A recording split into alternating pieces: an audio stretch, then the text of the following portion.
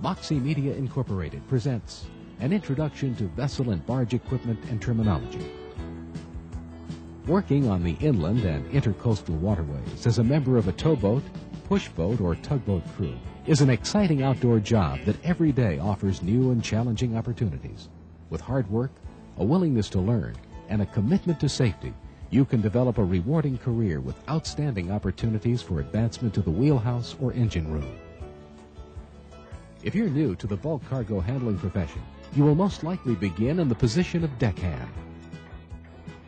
The other members of your crew, depending upon which type and size of boat you will be working on, may include additional deckhands, tankermen, engineers, a mate, pilot, and captain.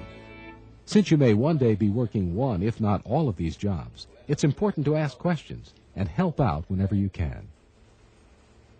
Due to the fact that inland and coastal waterways support a diverse fleet of cargo handling vessels and barges, it is possible that you could work with one or several different types of towboats, tugs, and barges.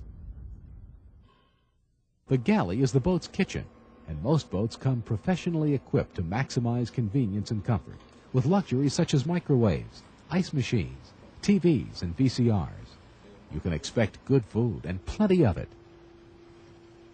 The galley also doubles as the entertainment area when crew members are off watch.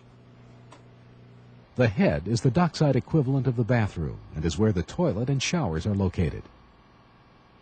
The bunk room is where crew members sleep and stow their gear. You will most likely be sharing it with another crew hand. Moving down below the main deck, we find the engine room located deep within the hull. From here, power is generated by the boat's engines to turn the props or wheels to move the tug and its tow. A light plant develops electrical power to the boat's support equipment. The engine room is equipped with numerous pieces of auxiliary equipment you should become familiar with, such as the air compressor, which produces and stores compressed air for various mechanical and support systems aboard the boat. You'll also find a fuel pump, lube pump, and water and ballast pumps, all of which are usually electrically powered. On larger towboats, an upper deck is located above the main cabin and provides bunk rooms and a head for wheelhouse personnel. The top deck of the towboat is the wheelhouse, encircled by glass windows for maximum visibility. This is the brains or business end of the boat, from which the captain or wheelman controls the boat's movement. Many electronic devices can be found.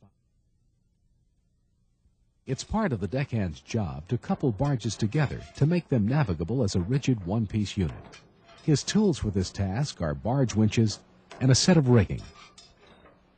A barge winch is a hand-powered winch used to tighten barge rigging when laying fore and aft wires. Hand winches are not always available on all barges.